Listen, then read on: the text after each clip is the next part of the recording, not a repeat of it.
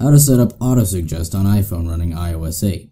In this tutorial, you will learn how to set up Autosuggest on iPhone running iOS 8. We all know Autocorrect, the infamous iPhone word correcting feature. Now it's time to get familiarized with its younger brother, Autosuggest.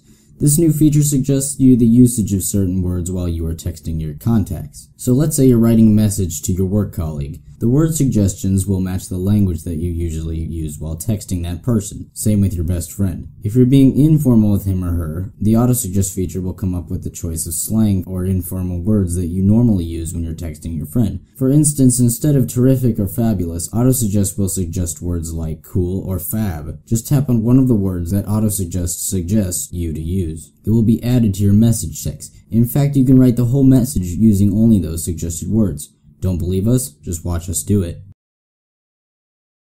How do you activate your Autosuggest feature? Normally, after you've upgraded to iOS 8 or got a new iPhone with iOS 8 operating system, the Autosuggest feature will be on it by default. But if you are bothered by word suggestions, you can deactivate them by tapping Settings, then General, then Keyboard, and turning the switch near Predictive to off.